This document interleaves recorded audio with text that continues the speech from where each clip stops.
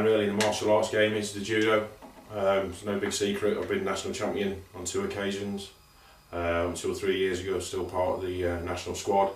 On the England team, represented the country abroad on the international circuit. I've tried other martial arts in the past, Shotokan karate, Lao kung fu being a few, but always predominantly seem to go back to the judo. The thing is with the mixed martial arts, we all know that it's an all-round game, it's a complete package.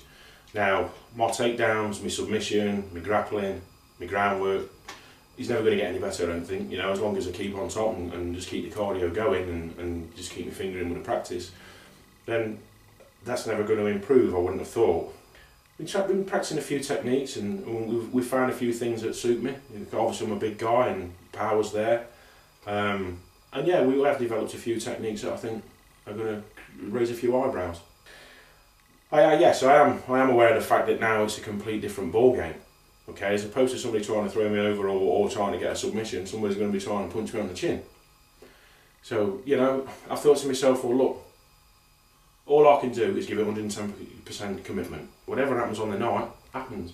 And to be honest, the amount of support that I have been receiving and the amount of interest from the guys that want to come along and support me, then I think that's going to give me a little bit of motivation and more drive and more determination to think, you know what, these guys have come out, took the time out of their day to come and watch. So I'm going to be giving it 110%. If he wants to do his own work like I've done mine, then he can look and all he's going to do is find out about my judo background. You know, and I've watched James's last fights. And for some reason, he kind of likes to rush in and take it to the ground. And no disrespect to James as a fighter, but what I've seen when he does take it to the ground, he seems to come unstuck. All I'll say is that if James wants to take it to the ground, then he's bringing it to me. With James' stamina, I don't know what that's all about. He seems to blow, he seems to gas. Now, he doesn't seem to be carrying a lot of body weight. You know, he does look athletic, or he does look in good shape. Whether that's nervous energy and he can't control his adrenaline or whatever, I don't know. But he does seem to be a bit of an issue with his stamina. If James wants to play the game and take it for the full distance, then fine. But I'm just hoping that he wants to come and stand and bang. Yeah, there's loads of people I want to thank. Where do you start? I suppose we better start, you know, in the 4 walls of the house. Wife, been absolutely fantastic.